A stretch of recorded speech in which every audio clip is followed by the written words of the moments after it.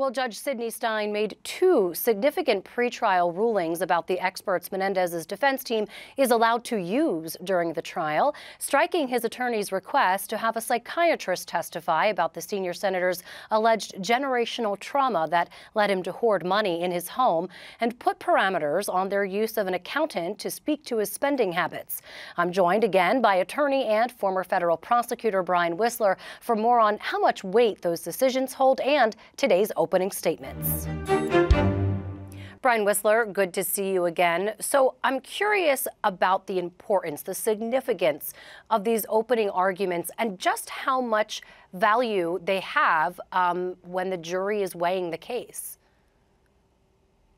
Yeah, well, there's, of course, a mix of opinion about that. I think, generally speaking, opening argument is designed to serve as providing the jury with a roadmap.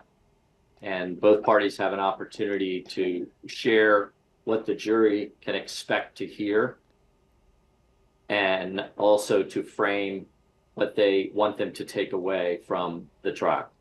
Now, from a pure legal standpoint, opening arguments are not evidence, as the judge will instruct a jury at the conclusion of the trial. However, as you can imagine, everything kind of informs a juror's perception, whether or not it comes from a lawyer or from a witness. So there's some importance, I think, in terms of creating expectations. But for a trial that's going to consume the better part of a month, there's some that would say, well, the jury's just not going to remember much, so you don't need to devote too much energy to it. But it certainly is an opportunity to lay out what each side believes will be forthcoming. Let me shift gears. There were a couple of pretrial decisions that Judge Sidney Stein made yesterday. One could potentially poke a hole in the defense strategy, which is about the psychiatrist that Menendez's attorneys wanted to bring forward to essentially give a reason as to why he would have stashed lots of cash in his home. How significant a blow is that? I think it's fairly significant because the design of that element of the defense was to help explain from an expert standpoint why this particular defendant would be keeping that much cash at home along with the gold. And it was a fairly sophisticated argument in terms of, from, I guess, a psychiatric standpoint, explaining intergenerational trauma and the two traumatic family events in the senator's life that purported to explain why he conducted himself in that respect. So, I mean, there's certainly going to be other efforts, I imagine, from the defense to try to come at that.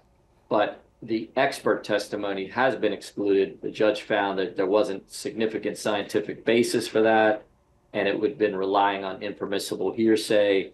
So that testimony was excluded. Yeah, it didn't stand up, according to the judge. And so I should clarify that she cannot testify, this psychiatrist.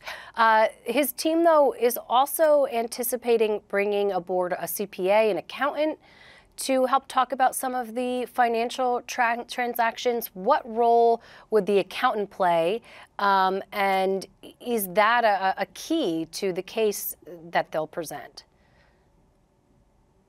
I mean, I think it's certainly, a prominent factor in terms of having a independent third party review the senator's spending habits and basically comparing inflows to outflows. What the defense wanted to have occur was for the accountant to opine whether or not the senator engaged in lavish living. That aspect of the testimony was precluded by the judge. So it remains to be seen just how significant a role the accountant will play. Brian Whisler, thanks so much. We will be chatting with you again soon. Great to see you. Take care, everyone.